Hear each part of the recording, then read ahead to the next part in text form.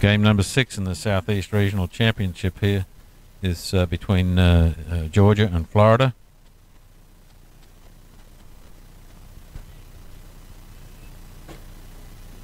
About to kick it off. Florida kicking off to Georgia.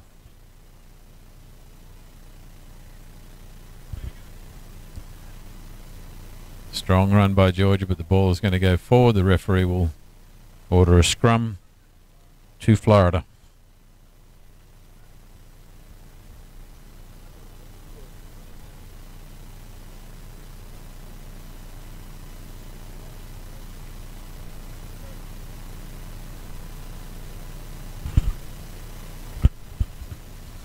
Scrum setting in the Georgia half.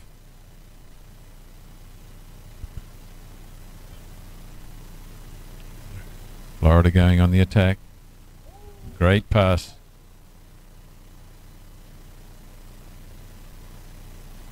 Florida throwing it around, and number 6 for Florida, Daniel Nagy, splitting the defense, scoring under the post. First 5 points go to Florida. Almost just a minute into the game.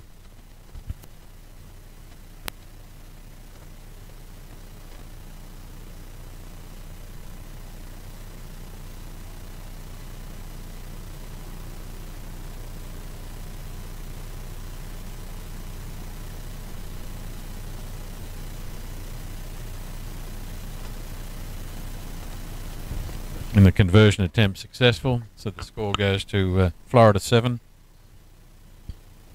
Georgia 0.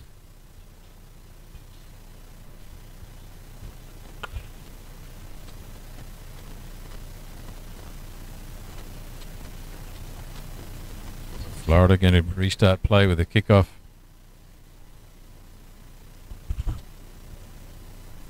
By Daniel Nagy again.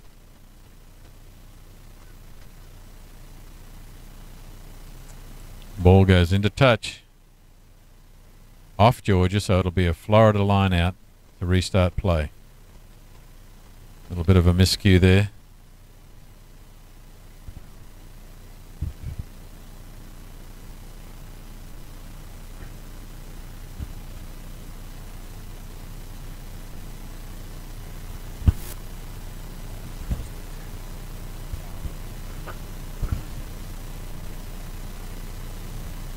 Florida back on the attack after winning the line out. Not a switch play going on here. Florida player almost isolated, standing around throwing passes, loose passes. But they've got an overlap out wide if they can get it going quickly.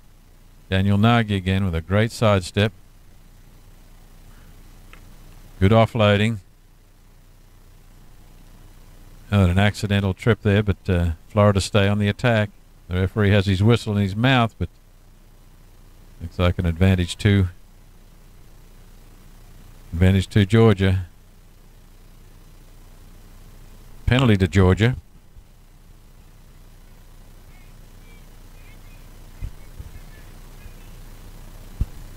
Georgia going to restart from their own line here.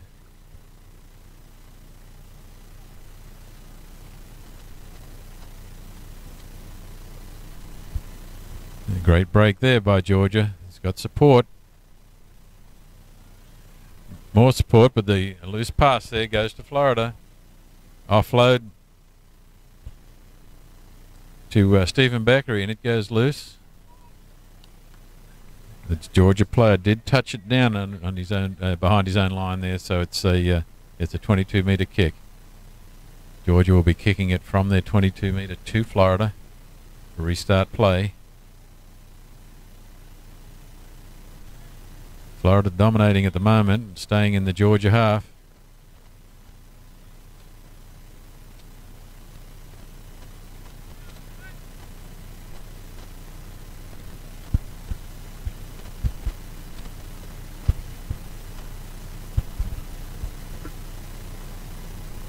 Georgia attacking out of their own 22. Standing in the tackle. Now starting to throw it wide, almost intercepted. Colby O'Malley Colby O'Malley Dearton with the intercept there, scores a try for Florida.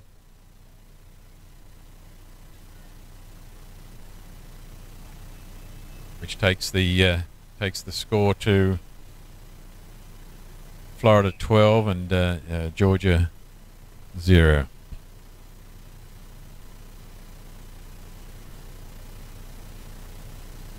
We've got Robert joining us in the booth now. Robert, it's the last game, very fast game with Alabama showing out 19 points to South Carolina 12, and probably the toughest game so far in this championship series. But a lot of teams still in this championship. Most definitely, but I think that South Carolina, Alabama, that could be a prelude for the championship game. Both these teams are very tough and a bit unlucky for South Carolina after that intercept by Alabama, but credit to Alabama for intercepting that pass and making the most of the opportunities to come away with the win at the last minute. Conversion there by Kyle Burnett, and I believe I misspoke earlier on, giving a try earlier to Daniel Nagy when it's actually number 5, not number 6. Having difficulty seeing the numbers from this far away, Robert. Yeah, it's a little bit different in football where you just get to see the names on the back of the jerseys. Here it's a little tougher. And Burnett kicks off again, but he doesn't. The kick doesn't make 10 yards, so it'll be a penalty to Georgia. Florida matching up. Georgia with the kick, but they're running out of space here unless they can make that line break.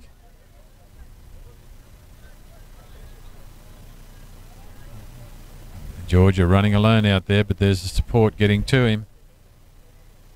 Little kick straight to Georgia. No advantage. There was a penalty advantage in play, and with Florida being offside. Georgia finally actually enjoying a spell of possession here against Florida because they've been dominating most of this first half. Let's see if they can take advantage. They start their attack. And I believe it's going to be a knock on, but it's a turnover to Florida. Nice kick forward. A race for the ball here down the sideline with the Georgia man getting isolated, but he gets away from the first 2 tackles. Finally taken down. Georgia regrouping. Throwing it wide. The ball's knocked out, but it's knocked backwards. Georgia on the attack. Straight down the sideline. It'll be a race to the try line, and number 2 for Georgia.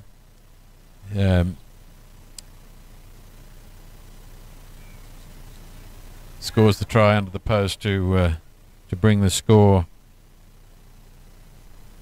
14-5. 5 points to Georgia in the second half here, so they're trying to play catch up. It should be an easy conversion.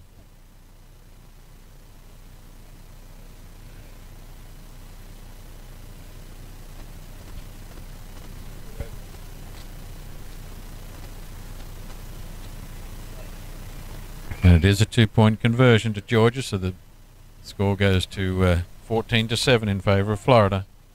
Game's not over.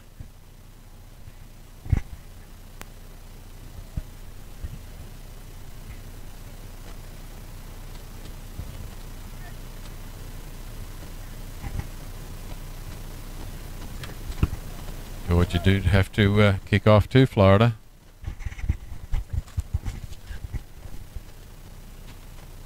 Good kick. Georgia going to contest the possession, and it goes to Georgia. Nice pickup there by their big man Imago, and he scores under the post. So it's a quick try to Georgia. And if this can be this is conversion, which it should be, it'll be a tied game.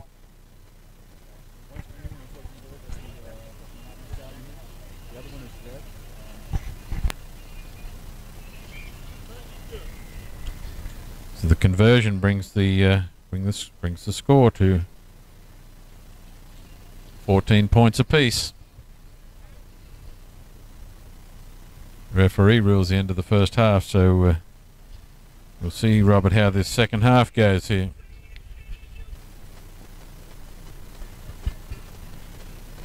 So Robert, the strong running Obum Emonago for Georgia has tied the game up, and it should be an interesting game this second half. Florida took off early with 14 points, but Georgia have caught up. Yeah, they definitely have come back and at the end of that first half there, and look for Georgia to keep pouring on the pressure here, and Florida's got to make a way to stop this momentum from them, where it could get out of hand for them as well. So again, we've seen a lot of mistakes with kickoffs, with players not kicking at 10 meters. There is a bit of wind, but it's across the field, not against them. So here we have Kyle Burnett making a jigging run. Georgia committing just one player to their tackles. Keep their line. They're forcing Florida backwards at the moment.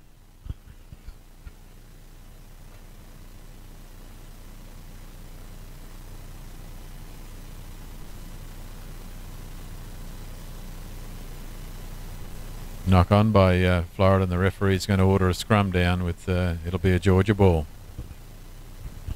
Talk about that slight breeze. I guarantee you the kickers will say that the breeze is definitely affecting their kicks, but not that much wind. But good job by Georgia here. They're playing. I feel like they're a lot more organized than they were at the very beginning of the game. They were playing a little sloppy with the defense. They're coming up in lines now and putting a lot more pressure on Florida than they were at the very beginning of the game, and it's won them the scrum right here for that pressure.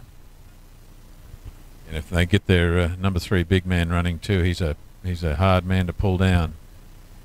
Good switch pass there, and they bring it back to the other side of the field, but they've passed it straight to Florida. Florida knock it on, so it'll be a the referee has ordered that it was a forward pass by Georgia, so Florida, by knocking it on, did not take advantage of it, and it'll be restarted with a scrum on the Georgia 22. I believe the Florida player was just really surprised the ball went straight to him and just knocked it forward. That could have been an opportunity, huge opportunity for Florida for points, but just got a scrum, so hope maybe they can capitalize right here as well.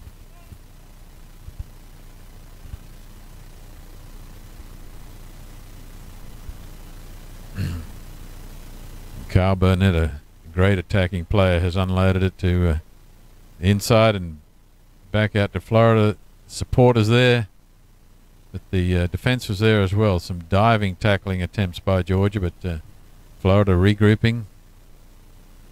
Kyle Burnett again sidestepping his way forward.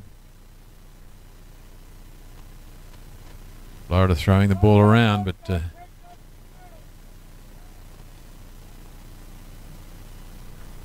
diving try by the Florida support there. They maintained the pressure, and while Georgia were up to the defense, they eventually ran out of steam there, and Florida are over the line to take the game to 19 points to 7. We go halfway into the second half with Burnett attempting the conversion. Burnett is definitely leading this attack for the Gators, making moves out there, passes pretty much to the quarterback of this Florida offense right now, and right here about to try to kick this conversion, try to put them up by 7 points, which would be huge in 7's rugby. But a bit of an angle here. Let's see if he can get it to go in. Just short, but nice kick there. But he's definitely the key to this Florida offense right now. He's just definitely the general of this team. It looked like a good quick kick, but the wind just held it up short of the post. So the 19-7 Florida advantage, and they get to kick off to Georgia to restart the game here. And again, the ball is not going to go the 10 meters required. Georgia possession. Georgia will get possession. Penalty at the halfway mark.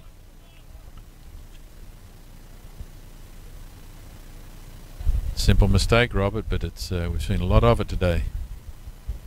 Yeah, definitely several kicks. Maybe I feel like most of the teams you think are going to have to start adjusting to this win. Maybe I have to kick it a little deeper instead of trying to get it short now. Indeed, and a great step there by Georgia to run it in almost under the post, and this could put Georgia in front. deep into the, or early into the second half here, sorry. And Burnett's missed conversion right now could come back and bite them if Georgia's able to be up by 2. So it's a huge conversion coming up right here. And it's good for Georgia, so now they have the 2-point lead over Florida. And Ken, how quickly things can change in rugby sevens with all that space and the pace of players. 1 second you're up, and the next second someone's in the try zone, you're down. Yeah, it's a very different game to 15-man rugby. That simple overlap, good passing, Georgia, simple Florida overlap. The technique and the fundamentals are so critical in this game.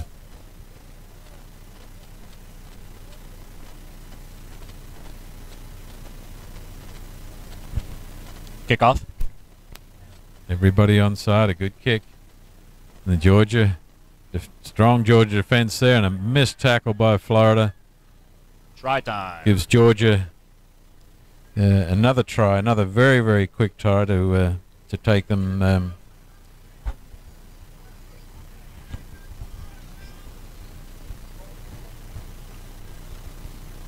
from a 2-point advantage to a 7-point advantage, and maybe a 9-point advantage. Yeah, these forwards for Georgia right now are just bullying the Florida defense right here, just cutting through and just fending off stiff arms. And right now Florida can't cope with it, and they're already up by 7.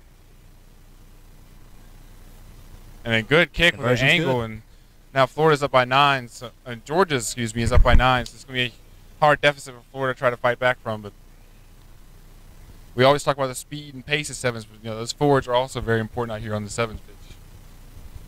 Well, that's right. The two options in attack are pounded up and will send it wide. You need both speed and power. Another good attempt at knock on, but the Georgia player apparently knocked it forward and was trying to jump and knock it back to his men, but it'll be a Florida scrum. There was no advantage.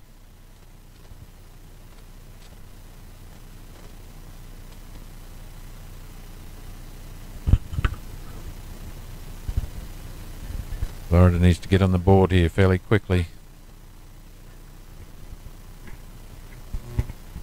They're down 9 points, but they're immediately on the attack. Yep, it'll be a knock on here to Georgia.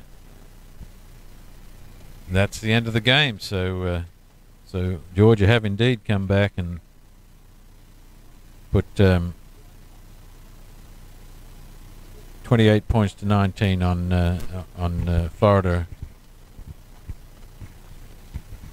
in what turned out to be a different game to what we saw start. So it's Georgia got their big man, especially. I think the power was just too much for Florida, and finally Georgia came out on top, 28 points to 19.